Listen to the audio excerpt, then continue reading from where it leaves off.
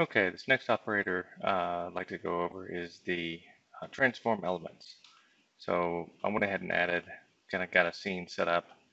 I have a point helper that's following a path, and then that's being influenced by a node influence in the data channel modifier. I also have a split polygon modifier here, which is really pretty interesting. This is something Martin Ashton wrote for me in MCG, but it just basically takes any mesh and splits it by polygon. Great little modifier. So let's just go ahead and add a transform elements. And in this case, I don't want it to be multiply. I want it to actually take the node's influence in absolute mode. So I'll set this to replace, and it's still taking it from the stack. And we'll go ahead and do scale for now.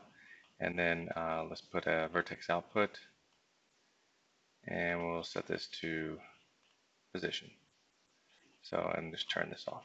So immediately you can see that it's actually scaling the objects based on the value. And as it goes around, you can see that it's scaling each element. So some other controls that we have with the transform elements is instead of scale, we can, well, of course we can adjust.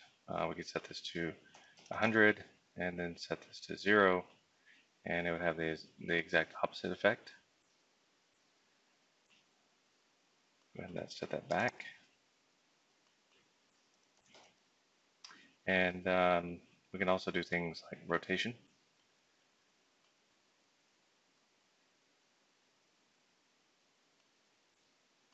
Or position.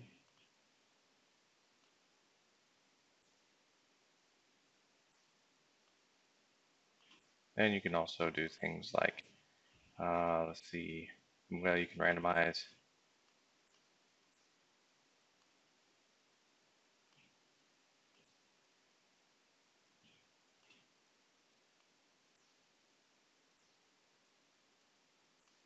Maybe add a little bit more.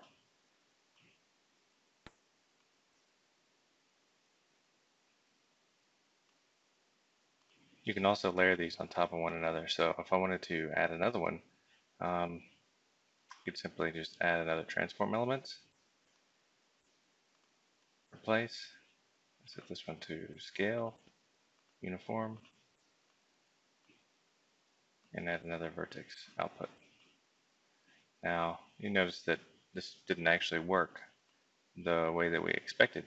And the reason it didn't work is because we already output that information as a position. So from the stack, you're not really getting anything.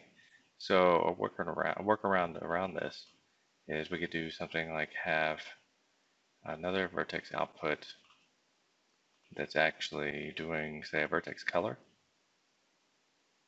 And then instead of using the stack on the second one, we'll actually use vertex color.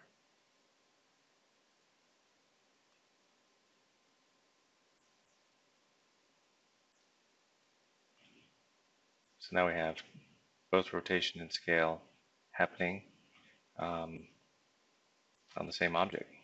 And then so you could stack them over and over and over again. You could use the same vertex color for multiple ones of these as well.